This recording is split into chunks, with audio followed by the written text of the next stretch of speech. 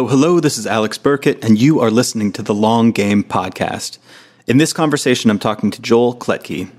Joel is the founder of Case Study Buddy, which helps mid-market to enterprise B2B brands turn every customer success story into a campaign's worth written and video assets by handling all of the heavy lifting it takes to get case studies done. Previously, he worked as a conversion copywriter and CRO consultant. In this conversation, we cover the ins and outs of a great case study, including the processes that need to be in place in a company, as well as the team needed and the best structure and how to best leverage case studies for success. We also cover the mindset shifts required to go from solo consultant or individual contributor into a business leader and the stages that one goes through in that process. Without further ado, here is my conversation with Joel Klettke.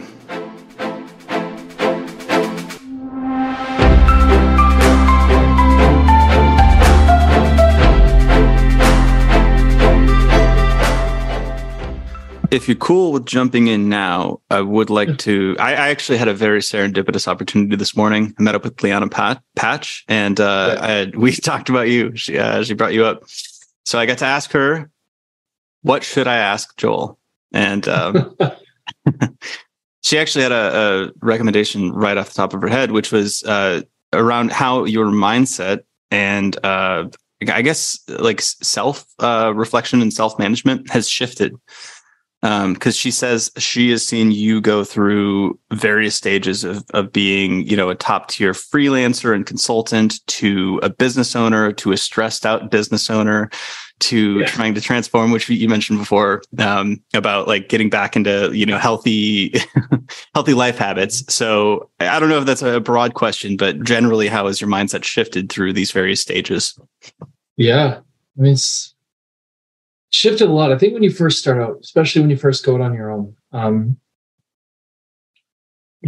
I think a lot of people go into business for themselves because there is this level of confidence. There's this level of wanting to be the best and wanting to do your best work and wanting to, work with the big companies and have the big success and hit that 6 figures and all that. And so it's like, in the early going before I was married was when I went out on my own in 2013. And my mindset there was definitely, felt like I had a lot to prove, wanted to see what I was capable of, and then really fixated on the money. I think a lot of people are, it's how much can I make and how fast can I make it and how am I measuring up? And so I think, there are things about that were good. There are things about that benefited me, that competitive spirit and that wanting to do great work. And I think the underlying perfectionism that I brought to that, there were some net positives because it allowed me to make good strides, it allowed me to make a good income, it allowed me to build a good network. But there's a lot of detriment to that too. I think, some people are fantastic at asking for help or being vulnerable. I'm not one of those people, and even though you're part of these great communities, for me at least, a big part of it is wanting to be seen a certain way or wanting to be seen as like an authority or a leader. And that's me being brutally honest. I think a lot of people feel this way. They just don't say it out loud to themselves, but it influenced a lot of how I spent my time. And I think any stress generated in the early goings there, for me at least, it wasn't, well, am I getting enough clients or thing like that? It was how fast am I moving and how much am I making and all of that. And so not being able to ask for help or not being willing to be vulnerable or not being able to kind of slow down and be objective and measure things in a broader sense than just what's the money like. I think that left some wounds that later me got to deal with. Later in copywriting, I started to hit that wall when I was out on my own. I'd launched Case Study Buddy on the side as a scalable thing. That was kind of in the background. The whole reason for launching that was to find out, like, can I build a team? Can I be a business owner or manager? I wanted to learn those types of things. So there's some seismic shifts for me. Like one was shifting my focus to Case Study Buddy. One was getting married. Another was having kids. All that stuff is going to add up. And when you're out on your own by yourself, freelance, nobody cares if you work till 9 o'clock at night. It's just you. And you make decisions based on where your mindset's at. When you're married, that stops being okay. There's a new area of your life to be pouring into. And then when you've got kids, it's not just not okay, it's impossible. If you honestly, if you love your kids, and that might be controversial, but like they're a priority for me. So a huge amount of my mindset shift in the middle was going from how much can I make, how quickly, and how can I look like an authority, and how can I get on stage. And I felt like I had a lot to prove, to finally, I think, accepting I can't do it all. I do need help. It doesn't really matter how much I make if I'm unhealthy or if I'm not spending time with my family. And that's a hard wall to hit. Around kind of the end of my consulting work is when I, for the first time, got an executive coach and started getting someone to help me be accountable and look at the world in a different way.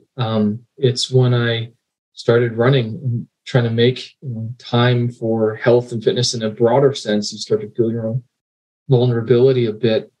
But then as a company grows, there's a huge mindset shift there too, and new kinds of stressors. The things that stress me out now are different.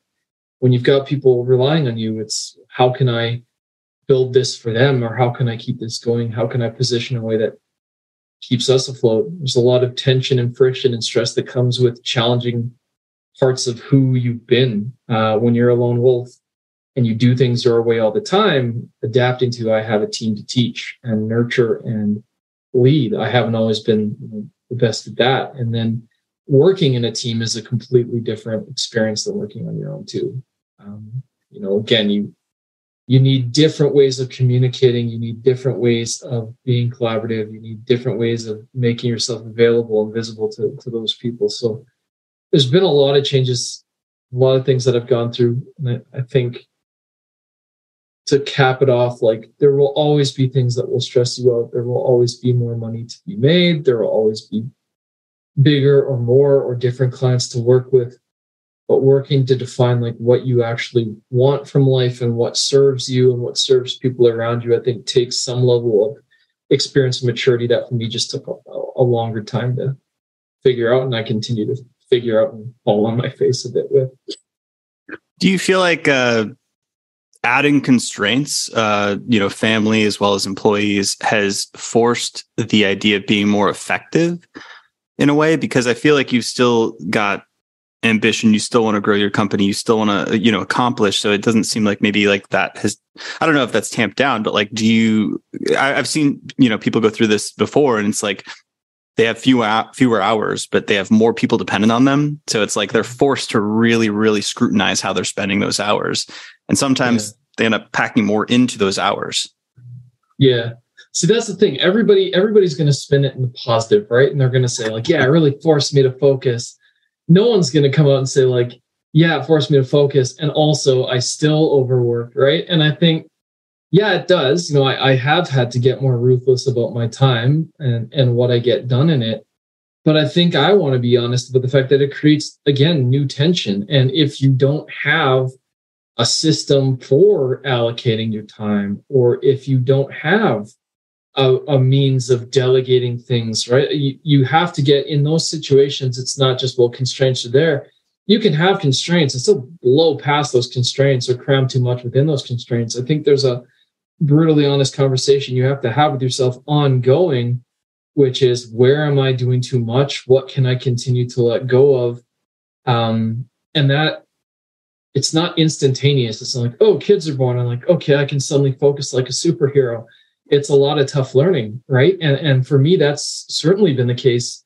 Again, even now, as case study would go through changes, and I'm pulled in more directions now that I have more people. I'm still pulled into, there's an accounting issue, or there's a sales issue, or whatever. Even though you have, and sometimes leaders in those seats or people you've delegated to, and so yes, it has forced me to focus and do more in less time, but it's also got me having new conversations with myself on an ongoing basis of, where am I still doing too much? Where do I still need to let go? Where do I need to be more ruthless with that time? I think it does people a disservice to imagine that like, a baby shows up and you're miraculously cured of your overwork. It's certainly not been my experience. Yeah, I always say getting anything done requires the Zen-like ability to let small fires burn, because it's like they those little things, the accounting issues, et cetera, like those are all going to happen. And it's deciding like those problems are still there. They're still problems, but like what can you let sit in the back of your mind without it preventing you from doing the work in front of you, and sort of ignore or drop or let go of some of those things in order to actually get the stuff in front of you done. Yeah. I mean, to key into that too, I think that was a huge change that had to happen for me. Like when you're solo, the goal is no fires ever, because if there's a fire, you set it. And so I would be super, all over everything to make sure nothing went wrong ever at any point. The minute you start working with people and the more people there are to work with, yeah, that's a good way of putting it, is letting small fires burn, because there will always be something going on, something to divert your attention to, some issue to address or obstacle to overcome. And prioritizing that, or being okay with, no, I can't address this right away. Like I used to respond to every email within the hour it came in. Like, yep, all over it. Out it goes. And I've had to learn and unlearn, I guess, that. I've had to be okay with that no longer being possible. I can't respond to every message. I can't respond to every email. It's not that you don't want to be available or what have you, but yeah, you do have to get to a place of like accepting not only like you cannot do it all the time, but shit's going to go wrong. Like that's been a continual lesson, and something I think I've gotten much better at too, is like when it was just me, a mistake was devastating. If something went wrong that could have been prevented, again, because it's all on you, I'd take it hard. It's like, oh, this never should have happened. Businesses should run perfectly, kind of mentality I had. And now that I've got a team, I've got great people. I love our people. Even the best people will make mistakes. It's going to happen. The best laid plans, the best laid processes, it doesn't matter. Stuff will go sideways.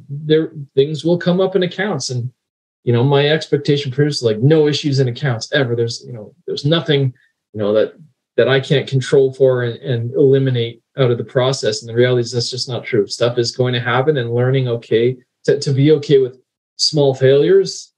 If it doesn't break you, it should either make you stronger, at least you'll learn from it, or your team will learn from it.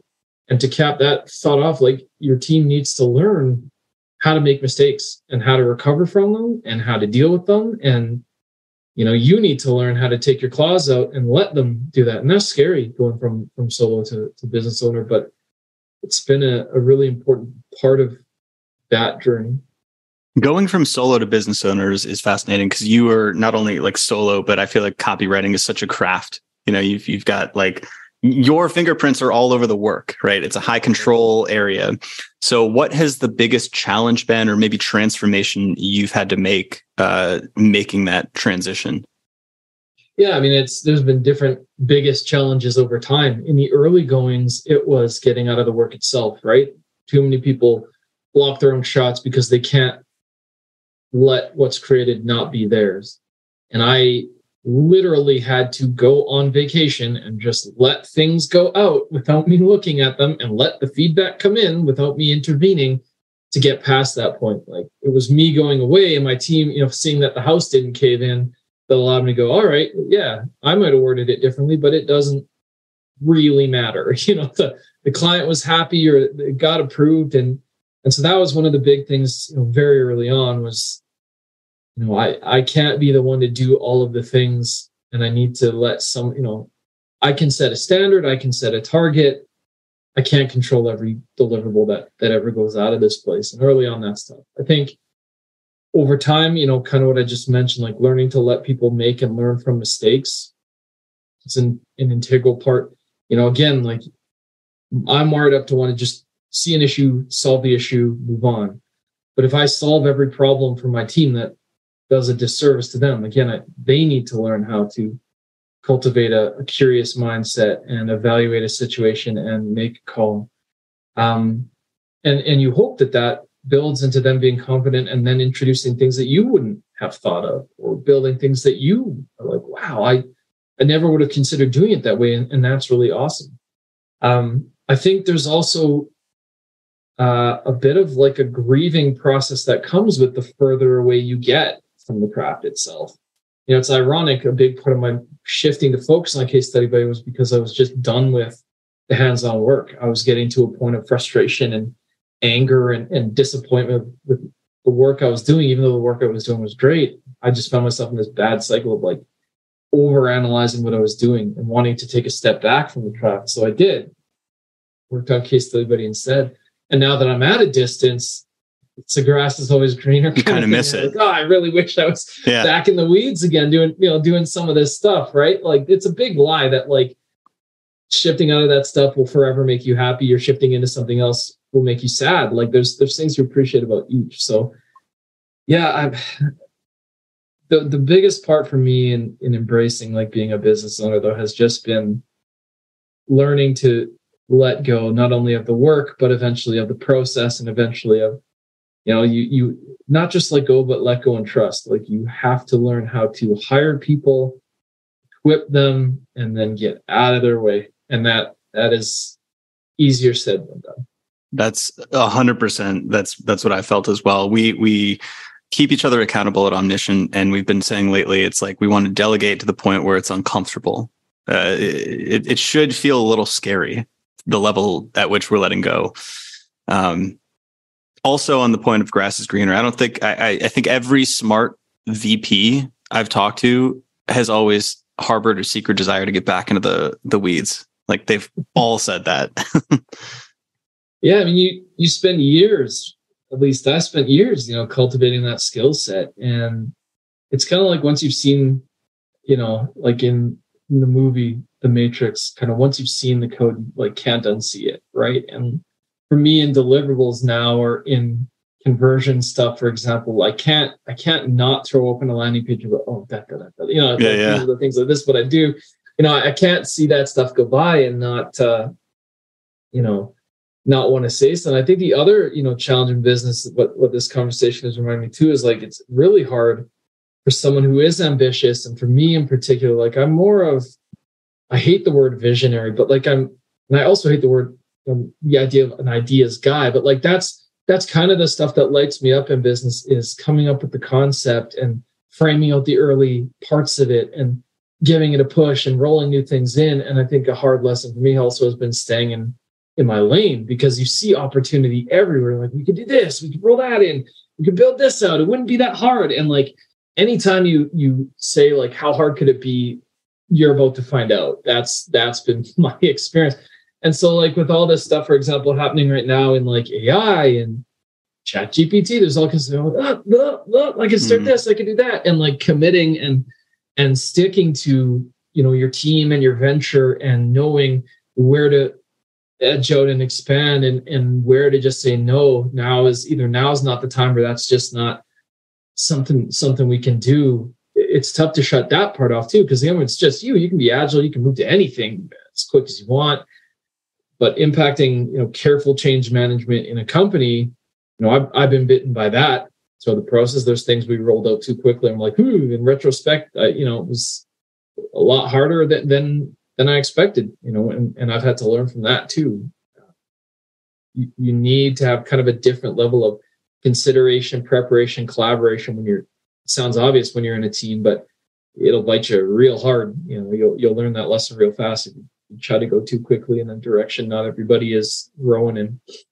Yeah, that shiny object syndrome is tough because, like you said, it is kind of like the fire that lights the business in the first place. But I think most people that I've seen who have reached a modicum of success end up falling prey to it a couple times. And I think if they're fully honest with themselves, like they could have gotten more value and it would have been more rewarding to just keep going on the path that was working. And that's something that I tell myself a lot, is like, it's almost always better to double down and keep the focus instead of like spraying out in multiple directions and diluting that focus. Focus is a hard commodity to keep. And I think in most cases, what has been working is what you want to focus your attention on. And that's very difficult. Yeah. Well, and two, even more so because so much of the chatter out in, whether it's venture capital land or founder land or business owner land, like so many people get praised for having like their hands in a million pots. they're like, oh, he's doing this and this and this and passive income and 20 income streams. And like so many people sell themselves on that. And it becomes this like almost default mentality that, oh, I should be doing lots of different things. And I should have lots of different irons in the fire. And I should be able to run 3 businesses concurrently and do it without breaking a sweat. And that's not to say there's anything bad about the people who have found success doing that. But what I continue to learn about the people who have done that successfully is they're either like ruthlessly efficient with their time. Like Joanna Weeb's a good example of this, in that like she has had multiple ventures at once, but she is just, I love her in, to my core, but she's works extremely hard and a lot.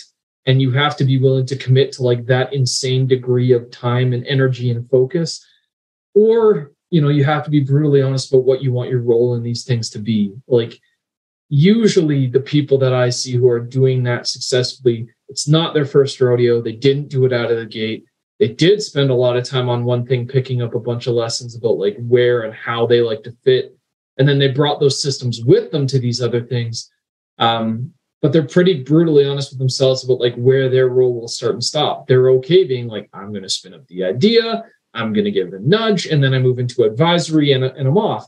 And again, that's so much easier said than done, especially, like Case Study Buddy is my first successful multi-person, venture, right?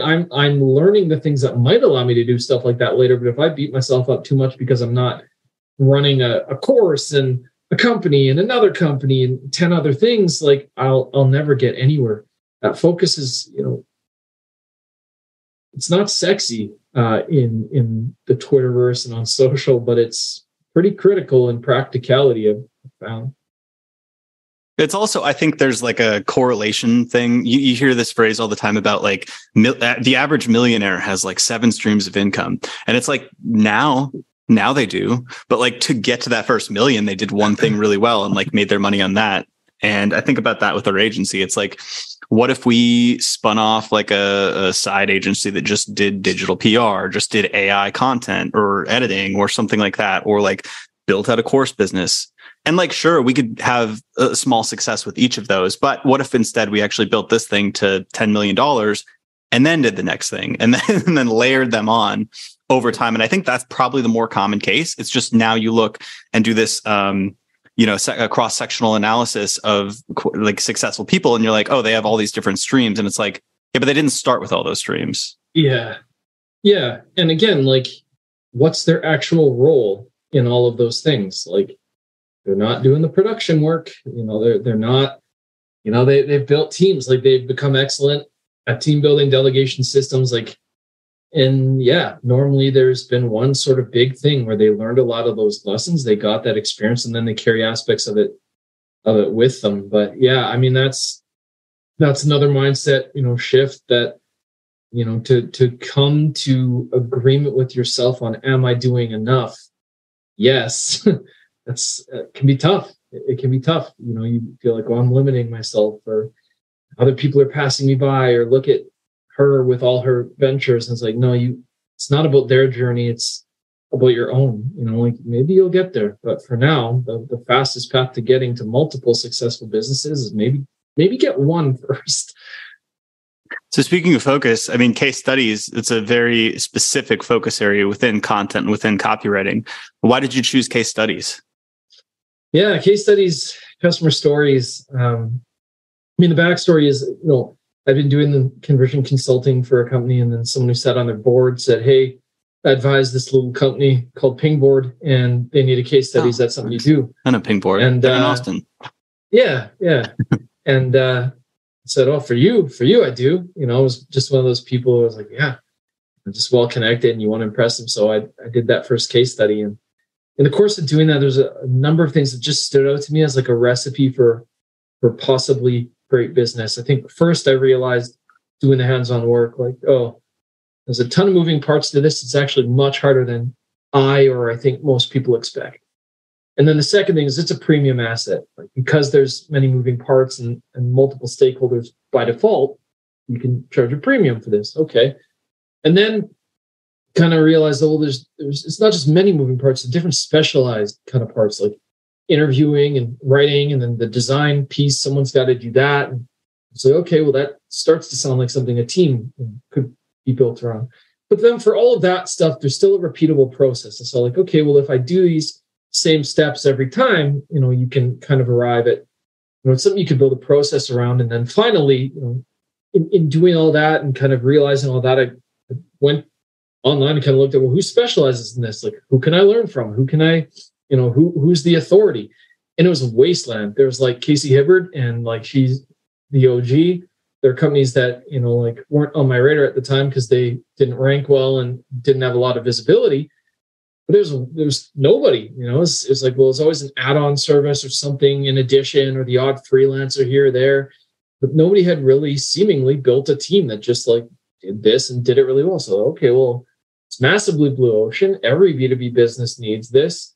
Something I can build a process around. It's complex enough to be something I can charge a premium for. So yeah, why not? It seems like something that is needed. And so that was kind of the impetus for starting it. And so in the early going, it was just kind of me quietly doing case studies for friends or connections and trying to learn more about like what could go wrong. And then pretty early on, I brought in Jen, who is my partner now in the business, because she had more of like the biz dev and, formal account management and project management experience. And, I at the time didn't envision this being my full-time gig. So I thought, well, having some more people in the mix would be good. And then brought Steven over, who worked with me on conversion projects, and he started writing. And then we hired Lindsay originally as a writer, and then she was just so much better at interviewing. So could let her specialize there. And so it kind of grew organically out of that. But yeah, it's just a confluence of factors where it's like, yeah, there's a really viable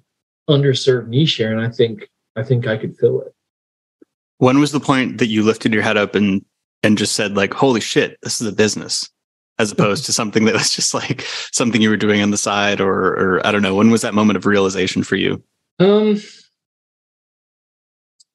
think, it had quietly hummed along on the side successfully, small scale. Like our first year, it was so small. There was hardly any focus. I think we did like $17,000. I'm like, oh, this is kind of a cool niche side gig.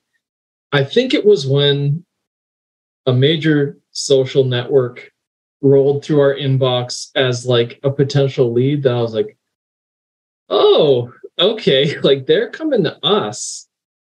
We're not doing any marketing, and they're getting referred to us. And not only that, we're closing them. That's was like, this thing's got legs. Like this, the potential is really here. We are actually a bona fide business. We really just need to steer the ship, right? Before that, it was regarded as like a side project. But I think that was the moment where I went, okay, this is too big to ignore. I think after that point, I get a new kind of realization. Like every so often I put my head up and realize like, oh, there are like 12 people who rely on this company for their full-time income. Like, yeah, we're a grown-ass business now. But yeah, I think that was the moment for me. It was like, yeah, this is something. That's where it became impossible to ignore. That makes sense. For me, like, yeah, having employees was one of those things where I was like, I have to be a grown up now. Like if I mess up for me, it's like one thing and like that's disappointing, but like you kind of bear this burden of responsibility, or at least it's a perceived burden of responsibility where you don't want to let everybody else down, and in fact, you want it to be a great launching pad for people's careers, and you want it to be like this growth experience. And I think that was when I looked up and I'm like, oh, wow, this is real. Let's do this, and I kind of felt some pressure to level up. Yeah. I mean, that continues for me, right? I mean, it's difficult when you've been remote from day one and kind of go from contractors to staff. We're kind of a hybrid now. We have both. But that adjustment to like, oh, we've got full-time people, it necessitates a whole different way of thinking about some things, and it puts more priority on things like, well, what is our culture and how are we fostering that? And that's something that Jen, my partner, is really good about thinking about. Or what is our financial forecast and what are we doing about it? And, again, a lot of stuff that like just doesn't necessarily come naturally to me. Like I'm not a guy who's like in spreadsheets and modeling stuff out for the future because I never had to be. When you're freelance, it's just like invoice out, money comes in, leads in the pipeline. I'm good. Very different, when you're a business and some hard learning and new things to wrap your head around and new places to ask for help in that too, right?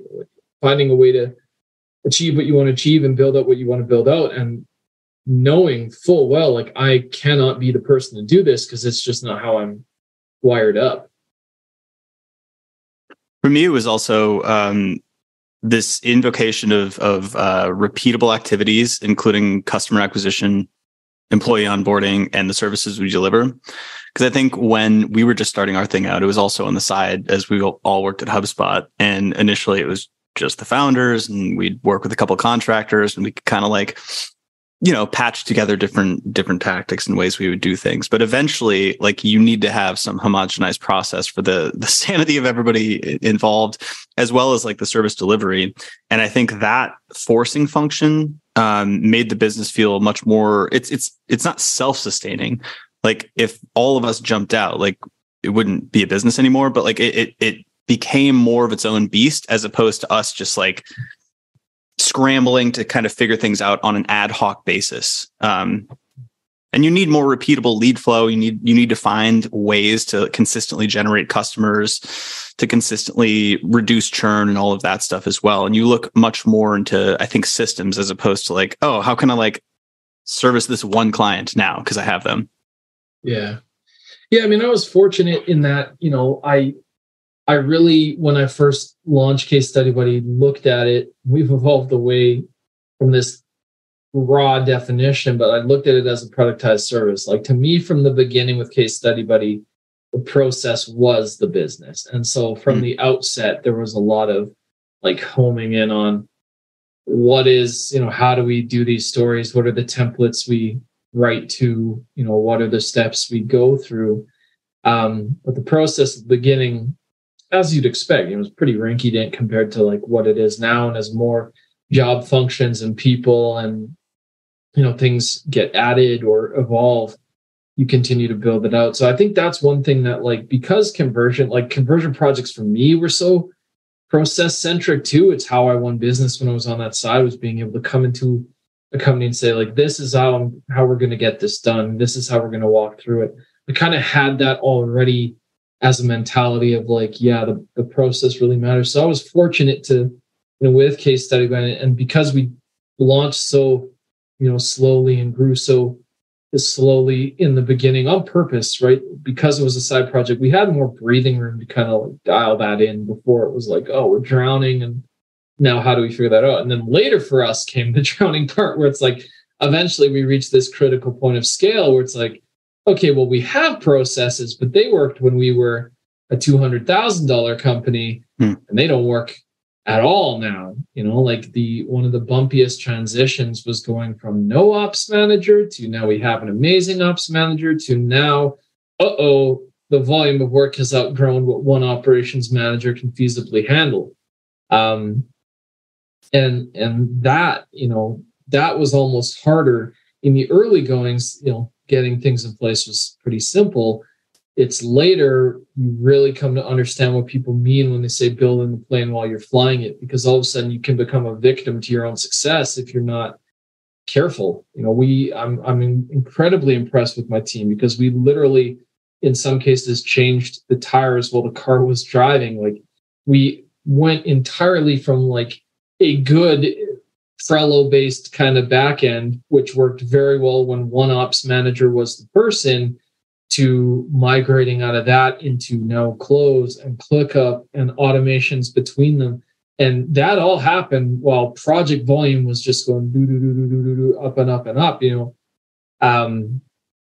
We rolled out the AM function while project managers were still shouldering it, and then we're able to split it off. And like navigating that change, trying and difficult. And thankfully, we've got, again, an incredible team that's been really patient and collaborative and we've all learned to delegate or draw boundary lines. So I think that was a really difficult transition for us, going from, okay, we've got a process, but now we need a different one. It's not just 0 to 1. It's, well, now how do we go from 1 to 10? Why do you think, you mentioned before, knowing you were kind of like a business when a large company, a large social media company came to you and wanted case studies done. Why do you think large companies struggle to produce case studies in-house?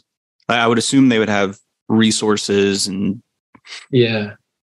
capacity. I mean, the thing with case studies specifically is that it's a function that in most companies, no matter how big they are or how resourced up they are, no one fundamentally owns. We're seeing a shift in the market now with the emergence of more and more customer marketing and advocacy roles and people spearheading that. But I think even in our big enterprise-sized clients, it's not that they don't have writers. It's not that they don't have account execs. It's not that they don't have talented people. It's that customer stories in particular require this really critical mix of like white glove, one-to-one treatment of that customer, velocity, like the number one factor that determines whether your story will ever see the light of day is speed. And a lot of companies just aren't set up for speed, like their own creation teams get in their way. You really kind of need a specialized, streamlined, controlled process and well-defined ownership around it. And most companies just don't have that. The number of calls we get on with companies who are doing 30 plus million to a billion or more in revenue. And the simple question is, do you have an SOP for how case studies get done? And the answer is just point blank no, is alarming. But it's because it's always like, think of a product marketing manager. Case studies might get something thrown on their plate. It's not something they devote their entire time to. And because case studies are also a team sport, like the product marketing manager can't do them in isolation, or a customer marketing manager or customer marketer, like they can't do it on their own. They're reliant on CSMs or sales to make the intro. They're reliant on, maybe someone to do the actual creation and then someone to oversee the project. And so it's kind of nebulous, right? Like a lot of companies either just don't have the bandwidth, don't have the time, don't have the process, or can't achieve the velocity. And that's where for us, we're not hands at a keyboard. Hiring us is not like hiring a freelancer to write a piece. It's like we bring the bandwidth, the process, the white glove treatment, and the velocity.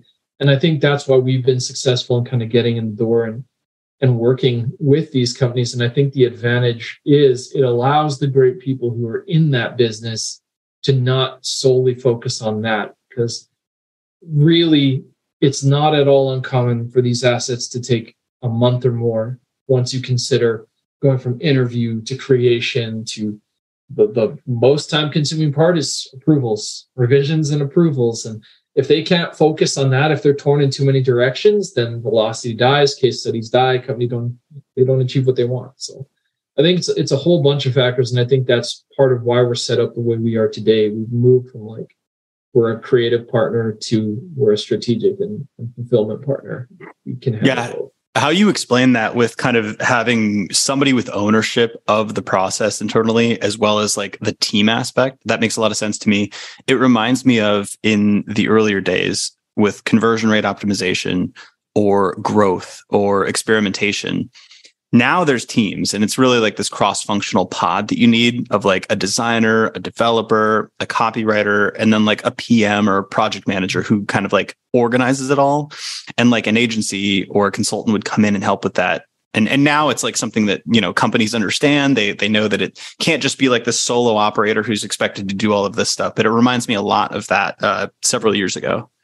Yeah, I say that's really accurate. And I think, that's the honest truth. Like, why was I able to do conversion work for really big companies? It's largely the same reasons. They needed someone to own it and drive it and bring a process to it and execute and coordinate the different pieces. It wasn't just, I can write nice words. It was everything that surrounded it. And I think with case studies, I think the unique challenge, especially for companies, is just if you can't get your teams internally aligned, and if you can't build an underlying process and system that supports the creation of these, right?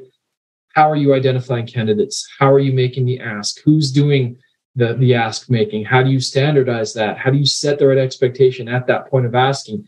How do you carry that through production? How do you handle approvals? How do you keep track of the assets once they're created? There's so many small problems that make up the big problem that I think it's still going to take some time for companies to really wrap their heads around how they enable it. And I think that's part of why for us it was an important move to start now leaning a little more into the strategic side and having discussions about that and trying to build that aspect of what we do out to move from just where we create stories to now trying to build ourselves to be in a place where we can have conversations about standing up SOPs or how are you spiffing your sales team, all that stuff. That was all new territory and not stuff I ever anticipated we'd need to be involved in at the outset. And because of the market we serve and the problems we solve, now we do. So yeah, I think that's a really apt comparison. I think companies eventually over time will get more sophisticated with it, but I think there's just always this need for this consolidated, focused, well done effort, because a lot of little things have to go right. Where do you think companies are slipping up or dropping the ball in the process when they're trying to do case studies nowadays? It seems like there's a ton of work that goes into a case study before the words are ever printed on a Google Doc, right? Yeah, or filmed in a video or whatever. I think it's obvious. There's no process. There's an absence of documented, consolidated process. The biggest screw up is, again, there's no central source of truth on what is the process, who owns the different parts of the process, what are our coverage gaps. Like something HubSpot is amazing at now is they document, okay, here's the coverage gaps. Here are the gaps we want to address with our stories for this quarter or for this year. And they put that somewhere that everyone can see it so that everyone's on the same page, so that everyone from the people nominating and selecting stories to the people building question sets to the people delivering the assets are all on the same page. That is rare in a company. It's rare. There's no ownership. There's no centralized source of truth. And so I think, to put it in a sentence, companies look at these like an asset and not a program. You need a program. You need a process and systems to inform that program. But if you treat it like an asset, like, well, let's just go do some case studies and you hope that great things come out the other side, you're in for a world of hurt. And that's still how most companies view it. It's like, well, let's task Mary in marketing with getting these customer stories done. And Mary goes, I don't have the first clue about how to get all these other teams mobilized, engaged. I don't even know how to identify clients to take part in these things. Like, they treat it like it can be a solo effort they delegate to one person when the need arises, instead of, what I believe, which is you can make case studies inevitable, but they're the outcome of an underlying system. Don't have that system, you're forever going to be chasing the ball. Qualitative wise, if you are looking at two different websites with a case study section on their website, two competitors, how do you know what a good case study is and what a bad case study is? Like, how do you judge a case study? When I'm evaluating, I really look at, it starts with like, how are these things filtered? Like, is it clear that they are prioritizing giving me as a prospective buyer access to stories that will help influence my decision, or are they treating this like a logo gallery? Because if I come in and it's like, look at all our biggest clients, yeah, that's going to wow a certain contingent of your audience, but it doesn't help them make decisions. Like, it's wonderful if you hire, if Shopify's your client and they chose you and they did this multi-million, whatever, that's great. But if I don't have the same problems as Shopify, if I'm not looking for the same outcome as Shopify, if I'm not Shopify sized, that story is like decoration. It's like, wow, cool result, doesn't help me decide at all. So part of what I look for is just, how are these organized? How are they presented? How are they helping people kind of identify which stories make sense for the situation they're in? I think within the stories themselves, right away, at least I've learned to tell right away when a story was done without any customer input at all. Like when you click in and it's like, we did bullet, bullet, bullet, bullet, bullet. We achieved bullet, bullet, bullet, bullet.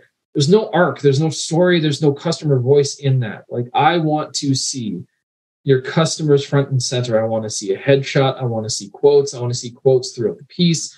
I want to hear them speaking to their challenge, not you outlining it as a third party. I want to hear them talking about their experience of not only your solution, but of the results made possible. So I'm looking for customer involvement. Like, was the customer interviewed? Is it clear they signed off on this? Is it clear that they were involved in the process of creating these? I think one of the things that I'm increasingly looking for is, do they cater to kind of different media or different interest levels? Do they have a summary section, or are they bringing in aspects like videos or embedding audiograms so that if I want to hear that point spoken, I have the option to? I'm looking for the ways that they kind of integrate different media or visuals to help tell that story. And then overall, I think just looking at, again, the storytelling, like, is there an arc I can follow? A list of things you did and nice quotes is not a success story. It's not a customer story. It's just some metrics and some quotes from customers. So I want to see, them walk me through as a prospect, like, what happened, why was it done this way, why was it important, what came out of it, in a way that allows me to go, okay, I get it. I can see the big picture. I can understand the context beyond the fancy bullets and the big metrics. So those are some of the different things that I look for. And I think the worst stories out there are the ones that it's just obvious the company blasted this out in a vacuum, made it all about them and what they did, and completely forgot that, hey, there's a customer on the other side of this who probably could have made this much better. There was something interesting that you posted. I can't remember if it was on Twitter or LinkedIn. I found it insightful. It was like looking for value beyond the results, or it was like, we got a 10% conversion uplift or whatever it is. Like, but what does that mean? Like, why is that important? What additional value does that have? What does that allow us to do now? Like, this allowed us to achieve escape velocity in an incredibly competitive space with better funded competitors. And now we have optionality, or what's that extra benefit? I found that fascinating. Yeah. For us, that's like the why behind the what. It's like, what the metric is great, but what was the actual ROI of that metric, right? Classic example for us is, like, it's one thing to say, it made our frontline staff 60% more efficient. It's like, okay, well, that's a number. But what did that mean, right? And there's a story we wrote in that vein where we got a quote from the secretary who said, I no longer have to go office to office hand delivering paychecks like a mail carrier or something like that. And for someone who's in that frontline role, who's currently going office to office delivering checks like a mail carrier, that is more valuable to read than, efficiency up 60%. Like, we want these hard-boiled metrics where it's like this amount of lift or this amount of traffic, but the real sexy, interesting story is, like, what did that let you do or stop doing or make possible for you to do? So yeah, it's great, taking an SEO example, it's like, yeah, it's wonderful you increased organic traffic by 2,000%. Now tell me what that meant for the company. Like, were they able to avoid hiring more headcount? Were they able to reallocate funds into other campaigns that led to even more benefits? Were they able to go from underdog to, industry leader? Like, tell me why that metric even mattered. And I think that gets missed a lot. We love the question, like, what did that mean for you? What did that make possible for you? What did that make possible for your boss? What did that mean for your team? What has that meant for your company? What can you do now or do better that you couldn't do before? Those are all ways we phrase that question that go, yeah, okay, the metrics, wonderful. We've ticked that box. We know it's important for getting eyeballs on the piece. But when we want to sell someone, they're not going to get, excited about just a metric. They want to know, well, what would that look like for me? What actual pain that I'm experiencing, would that solve? Because very few people are going to go, I'm really just feeling like frontline staff should be 60% more efficient. They're going to go, man, I really wish we didn't have to hand deliver checks anymore. So I'm not a copywriter by trade, but isn't there a framework of sorts when you go through to punch up copy and you basically go line by line and ask, so what? Yeah. Try to answer that question at all points. Yeah, that can be used in a lot of ways. Like, why does this line even need to be here? Or why does this feature benefit? Like, why does it actually matter? Like, okay, it exists, but it's not valuable by virtue of existing. Like, what does it actually enable or empower? Or or accomplish. So there's parallels there too, right? I think that's one of the benefits for me coming out of the conversion side of things is now, it's something I think we can always be getting better at, but something that I think my team is pretty darn good at is looking for the things that will drive a decision versus driving, well, you read the whole thing or you clicked in. We know for sure not everyone's going to read these things from start to finish, but for the ones that do, we want to take them on a journey that feels like, yeah, I want this, I get this. Because you could be a great copywriter and write a wonderful landing page, but a case study there's nothing better than that. For example, to bring an obscure use case to life. Say, here's how they actually put it to work and what it looked like in practice and all of that. So I think, we try to bring those where we can conversion elements into what we do. And it's something I think there's room for us to do better with. But I think that's an important consideration. Like the number of case studies I see out in the world that have no call to action at all. Like you just finished telling somebody a story that they should aspire to, and you're not going to push them anywhere. Like, feels like a loss. I just think it's cool that like your background experiences end up interwoven into your current day work. Like, I don't know how much you had to do sort of an identity shift from copywriter to business owner, or, I don't know if your tribe has changed to like product marketing versus like the conversion optimization department, but you're clearly still pulling lessons from conversion, copywriting, and also that process orientation. Right. And like I had to sort of strip my identity in the experimentation space to focus on the agency. But the way we do content invokes principles from experimentation and conversion optimization, which ends up differentiating you service-wise. Yeah. I mean, that's to go all the way back to a question from the beginning. I think that's like another point of like mindset shift or mourning. Like when you've spent so much time in an industry building yourself up to be seen as one thing or knowledgeable in one area, it can be tough to let go of. A lot of my community is still copywriters, but if I want to grow a case study buddy, I need to be in more customer marketing communities, not more customer marketing events and product marketing. And, that has been, I think, a more recent intentional sort of thing for me is to try to diversify or just get in front of a different group of people and start learning from them and asking questions of them and being invested in them. And there's that part of me that's been resistant to that. It's like, well, what if the market forgets I can do conversion stuff? And what if I become irrelevant there? And that's been hard, to take all these great leads that I would still get on the conversion side and pass them all on. But I think, again, trying to have the mindset shift of it always comes back around. If I go back that direction, I did it once, I could do it again. I'm planting seeds for the future. And even if I never go back, I'm taking what I learned with me, and then I'm also creating opportunities for other people. And I can feel good about that. It's funny. I really resonate with that. It's like a loss aversion type thing, or it might be tied to the ego, but it's almost hard to admit that I felt those same fears around leaving behind experimentation. And on kind of a funny note, it's like, like you get known for something. You were talking before about like wanting to, look like the smart person. And when I wrote for CXL, it was beautiful because I was really young in my career and I could write these articles and like PEP standards were really high. So they were good articles and they were about like technical subjects. And an ex-girlfriend of mine worked at a company and said that an article of mine was shared in their company Slack. And I was like, all right. And it's like that ego component wants to stay there and continue to be known as like a smart experimentation guy. But I know at some practical level that that's not helping me, at least to the degree that it could be in my business building in my life right now. That's the old days. And it's like trying to hold on to some semblance of that. Yeah. I mean, I forget who made me aware of it. It's a good, visual or analogy. Like, what do we do when we are afraid?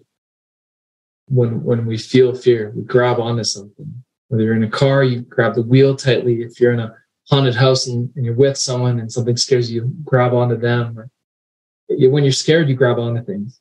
I think it was my business coach actually, and I found that to be true. Like part of my holding on to that conversion or copywriter title, or holding on to the accomplishments I'd had there or the things I'd done or all of that. It's just fear. It's fear that if I let go, what happens? What if it goes away? But eventually, if you're dragging that along, it's not serving you either. It's holding you back. It's slowing you down. And I think part of getting past that is asking yourself, like, what is it I'm afraid of here? What is it that I'm afraid will happen? How likely is it? And what's the worst thing that could happen if it does? And I think for me, I still get leads on the conversion copy side, and I haven't been doing that stuff formally for over 2 years. So it's slow to go away. And I think recognizing too, like it's not just that people, grew to appreciate me for the conversion side of it. There's other things that I do or bring or offer or whatever that people value too. It's not just what I do. It's cheesy to say, but a lot of it's like who you are, who I am. And that's a learning that again, how do you get past the fear of letting go of that previous role or title or community or whatever? And I think for me, at least, I found it doesn't really go away. And once I stopped worrying about it, I was able to really press into new and exciting things. And I feel like I've successfully made the transition in some ways from conversion copy SaaS guy to case study guy, and I'm proud of that. So yeah, can always go back, but that's one more mindset thing that's difficult as you grow or move on or try new things. That's awesome. We've been saying this phrase called faith, not fear, because we don't want to be making decisions from a place of fear and let fear hold us back, right? And also to acknowledge that when you feel that fear, it often means you're moving towards something that matters. So it's like, it's a good signal that you're heading in some sort of a right direction because it makes you feel that discomfort. So it's like acknowledging the fear and then having faith anyway. Like that's been a common refrain with me and my co-founders. Yeah. Yeah. It's easy to get lost in the tangle too. Cause I think, the things that are scary now, they feel big. Everything feels big when you're facing it. But, looking back, it's like, well, the worries I had as a freelancer actually weren't that big. And I'm sure one day I'll look back and go, the worries I had at this stage weren't actually that big. Everything feels really big in the moment. And I think, like you say, it's that whole like do it anyway kind of mentality where it's like, if you're not doing things that are a little bit uncomfortable, are you growing? Are you evolving? Are you moving at all? So learning to recognize that fear is like, well, I might be on the cusp of something, or I might be growing. That can be a way of reframing it too. So this may or may not be a good transition, but you were talking before about AI tools and potentially some fear. I don't know about fear, if that's the right word on that, but like we had talked before we started recording, I think on the macro economy, the macro trends of AI. How do you feel about that with regards to Case Study Buddy? I've lost a little sleep running a content agency, but I've got my own thoughts at this point. Yeah, I think what's been interesting for me is the myriad responses to it.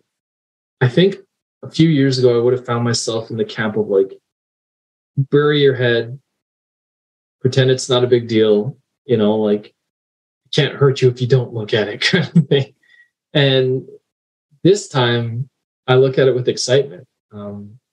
I don't want to, I'm not old, but I'm 35. I don't want to be behind the 8 ball and move into irrelevance because I'm afraid of my job changing, or I'm afraid of the market changing, or I'm afraid of new tools or new ideas. And so for me, I've really, I've encouraged my team, like, how can we play with this? How could this make us better? Let's push it. Let's find the limits. Let's see what it can help us do. What can it replace? And let's be honest about that, brutally honest. If it can do a job well, like, do we have a good case for not letting it? And so I think, especially in like copy and content and marketing as a whole, I think people are still in one of two camps. They're either like looking at it through the lens of like the over ideal or like the apocalyptic. And I think the truth is somewhere in the middle. I do think this is the most seismic shift in everything since the iPhone or since, I do see it as a landmark moment in history that is going to impact a lot. And I would rather embrace that moment with excitement and curiosity than be terrified of it, because we're all, it's easy to forget, but we're all figuring it out in lockstep. Like the vast majority of us are all figuring out together where this thing is going to go and what the constraints will be and how it will impact us. And I mean, specific to case study, buddy, where I see the most potential is on the side of repurposing, on the side of condensing or categorizing. There's things I'm dying to see this be able to do. If we can feed case studies in and it can spit out, categories that fit within the sales, conversations our clients are having, like that's an amazing thing to not have to do manually. If we can use it to iterate on headlines or different ways of saying things, that's great. Or if we can use it, if we can create the core story using the process we already do and then have it transform that into a largely workable one sheet, or if we can have it pull quotes out and then, again, categorize them, or even, hey, it takes the pull quotes we've identified, pushes them into Canva against the template we've already defined for the client, and now our designer can go in and just do cleanup. Like, I think there's tons of potential. And then at the same time, I also remind myself, like, the human element, especially in storytelling, is so important. The voice you do it with, the consideration you bring to that story, the constraints you place on it. So I'm not worried about being replaced. I'm excited about being accelerated. That's a healthy mindset. Yeah, I mean, I think if you're leaning on these tools in a way that is going to replace your maybe competitive advantage, that's probably not an ideal way to look at these. Because if everybody else has access to those, your competitive moat isn't really a moat. But it's like these are going to be great for doing things that aren't a moat. So like for us, repurposing, like if we have the ideas, if we have the content, repurposing it is really like this manual kind of tedious process. And if we can like repurpose that into a LinkedIn post, that just furthers the distribution we have. Now, because all of those things, the barrier to entry is lower, now we have more time to focus on the emergently valuable properties of content, which is like ideas, expertise, differentiation, strategy, like all of those things. And we lean more into those and hopefully become more valuable because of that. I would be worried if I was, maybe producing like super commoditized, like content mill stuff. Like I think that'd be a scary place to be. I would be a little nervous then. For sure. I mean, again, we can't bury our heads in the sand and say it's not, my mentality has been, it doesn't have to take your job to change it. I mean, look at all the people, and my heart goes up to, like, look at the people who made a living on Fiverr, especially overseas, doing, cartoon portraits or, a unique style of headshot or whatever. I mean, there's still room for unique art styles and custom work within that. But you look at what Midjourney is doing or what some of these platforms are doing, and the barrier to entry for that came way down, and so did the cost. And so it's a legitimate little corner of design that I think will face some really tough times. Product copy, location-based landing pages, like all these things are kind of rife for anything that's programmatic and done in like a gargantuan scale, like where quality is not the major consideration. Like, yeah, you do have cause to be concerned. I think we're already seeing some interesting changes with things like, fingerprint being added that, can kind of detect, well, hey, I put this together or whatever. Like tech is going to counter tech, but yeah, it's not that there's no value in those things, but it depends on it, like what the expectation is. And like, that's too, you even use the headshot thing and it's like, okay, but then there's this gal who does called ugly portraits. And they're like these incredible, like hand painted art style. It's very distinctive. It's all her and spoke to the people. And like, I don't think she's going to have any issue. I think she'll be all right. She's really built a brand and an identity and a process that can live outside of it. So it comes down to who you serve, especially what their expectations are. And do you have to move up market or move into a different area? But it's going to be fascinating to see what comes out of it. Yeah, it's an exciting time. I think change is going to happen, and it's like not burying your head in the sand, leaning in a little bit. All right, so we're coming up on time, Joel. If there's anything else we didn't talk about, speak now or forever hold your peace. Do you have anything else? No, I think it's been good. I think if anything, I don't know, I'm far from that Zen-like state of having it all figured out and just knowing. But I think if there's something that I wish someone would have told me earlier on, or that I would have been able to wrap my head around, it's the ideas of like, it doesn't have to be perfect to be good, and learn to ask for help. I think those two things would have carried me so much further, so much faster. In business, it's not a lone wolf's game. Increasingly, I learn it's not about how smart you are. It's about how well you can take advice or seek out help, or motivate and engage other people. So yeah, that would be the note I'd probably leave it on, is whether it's mindset or whether it's just as you look to the future of all this stuff, like those would be two things to keep in mind. I wish I would have heard those earlier in my career as well. So that's a great note to end on. Where can people find you online? Yeah, at Joel Klettke on Twitter. And then on LinkedIn, just Joel Klettke. I'm pretty sure I'm the only one in the world that don't always respond quickly, but I do always respond. You can check out things that we're publishing and sharing on casestudybuddy.com. And then if you want to dig into conversion side, I've got a bit of a history on businesscasualcopywriting.com, and there's some basic sales trainings and things like there that might help you kind of level up if you're early on in your journey. So yeah. All right. Well, thank you very much. Cheers.